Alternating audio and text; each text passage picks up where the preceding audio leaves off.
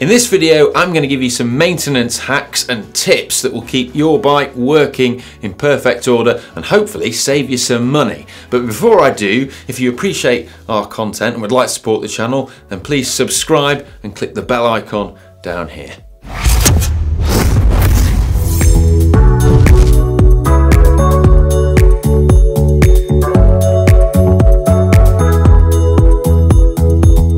First up, clean your bike. Now, cleaning the whole bike and doing a thorough clean is always best, but I appreciate that you don't always have time. So if time is short, then the key areas to focus on are the drivetrain and the braking surfaces. Now, on the drivetrain, you can accumulate this kind of thick black paste which grinds away at your components if it's left on and causes them to wear out quicker, costing you money. And on braking surfaces, any dirt or grime that's left on there will also cause accelerated wear. Now, in terms of how to clean your bike and your drivetrain and your braking surfaces, we've got lots of videos on that, so we'll link to those in the description below. But in terms of what you clean it with, bike-specific products are great. There's lots of different ones on the market, but if you want to save some money, then petroleum spirit or petrol spirit is one of the most cost-effective degreasers that you can buy. It's also highly effective. A couple of downsides to it being that it's flammable and it's not too good for the environment. There are also environmentally friendly degreasers available as well.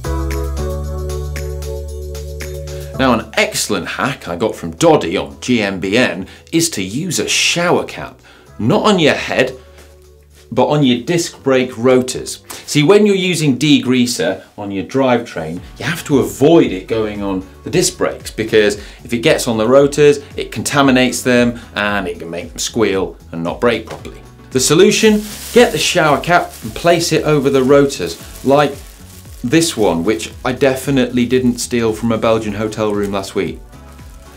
Anyhow, shower caps are readily available in lots of places, such as hotel rooms and also high street chemists or drugstores if you're from America. Anyhow, good hack.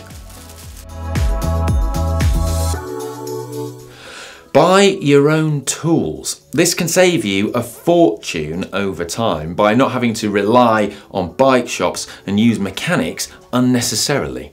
Learning to perform basic maintenance is a great skill to acquire, and here on GCN we've got loads of videos that can teach you how to perform most jobs. And if we don't have the video you need, well, comment with it down below and we'll endeavour to make it.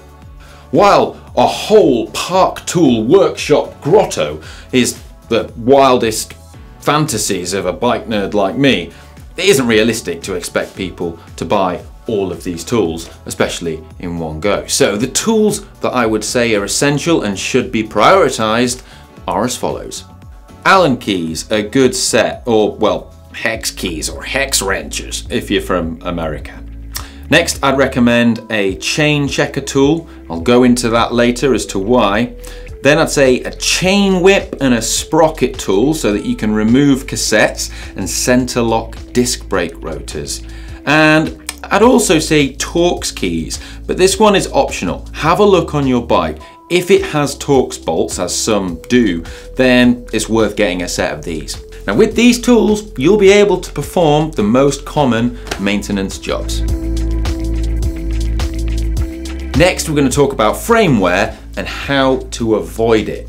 Now, this can happen when you attach accessories to your bike, such as saddlebags or bar bags or frame bags, but it can also happen in locations where cables rub against the frame, often at the front of the bike, and it happens when you steer. It's particularly bad in wet and dirty conditions as well, because the wet and the dirt can get in between the two surfaces that are rubbing and actually accelerate the wear. Now, in some cases it'll rub through the paint, but in really bad cases it'll go through the paint and then into the frame material itself and rub away at that.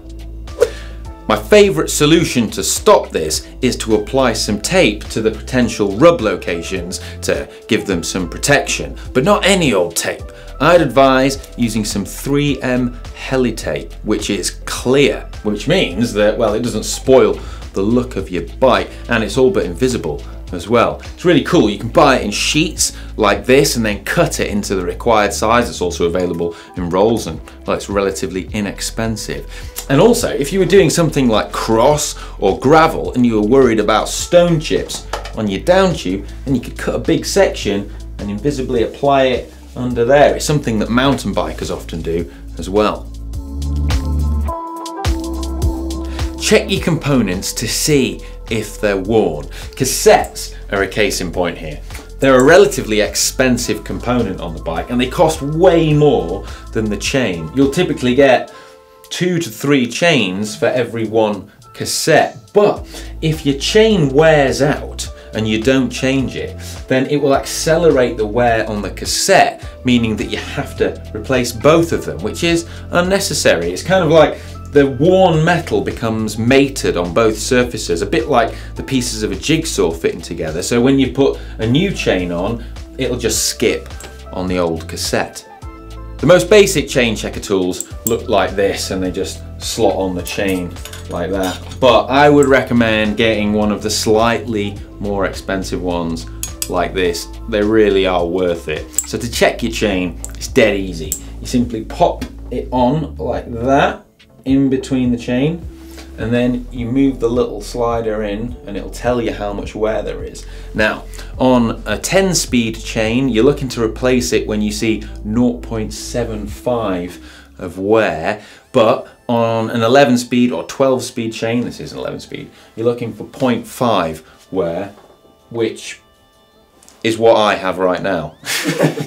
So I actually need to replace my chain. I have been doing quite a bit of riding recently. Anyhow, good job I checked.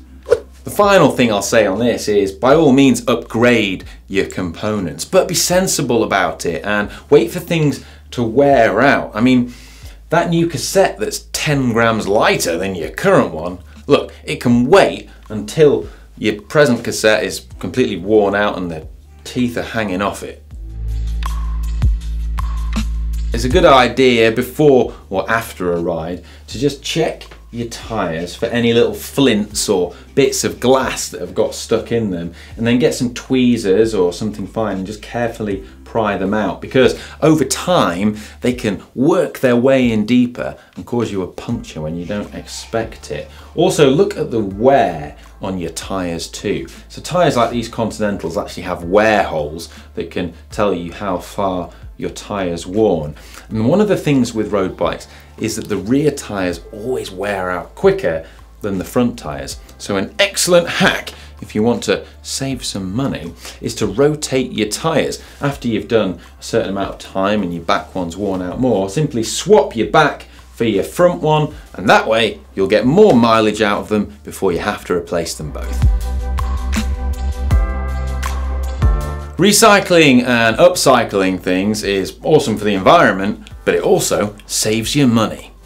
Cash back. Cha-ching! Inner tubes are a great example. People seem to have forgotten that you can repair them these days, so patch them up unless they're really badly torn, and it'll save you loads of money and it'll really help the environment. But they're useful for loads of other stuff as well. A classic use for inner tubes is to simply cut a section and then you can use it as a chainstay guard.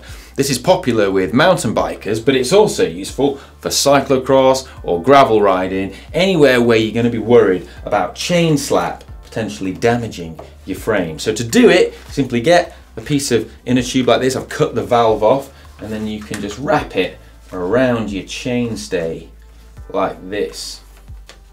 A section of inner tube can also be used for insulation on a CO2 inflator. Inner tubes double as great bungee cords as well, which are useful for all manner of things, such as fastening and securing your bike when you're transporting it in a car or the back of a van, or simply holding other things up like wheels against the side of a workshop. And another cool use for inner tubes is to simply take a small section like this, cut it up with some scissors, and then you can use it as a shim. I find this particularly useful on the handlebars where you are going to clamp other accessories such as lights or GPS units, as the rubber stops that accessory from shaking and any vibration and also just protects the clamping surface. And finally, a bonus hack. Simply take an old water bottle or bidon if you're French, or if you're not French but just pretentious, and chop the top of it off. So this is a water bottle that's kind of got a bit disgusting and you don't want to drink out of it anymore.